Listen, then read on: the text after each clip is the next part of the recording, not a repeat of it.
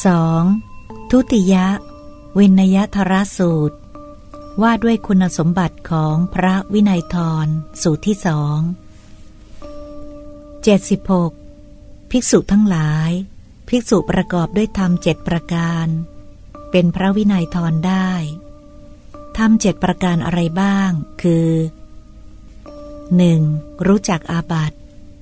2. รู้จักอานาบัติ 3. รู้จักละหุกาบัติ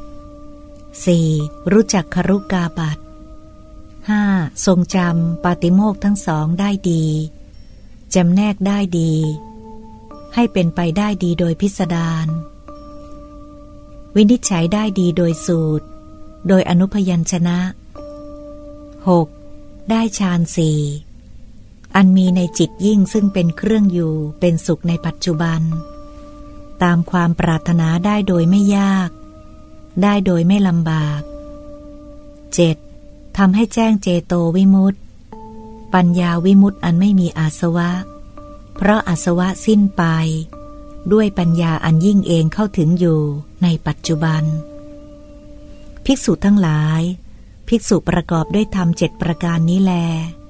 เป็นพระวินัยธรได้ทุติยวินยธรสูตรที่สองจบ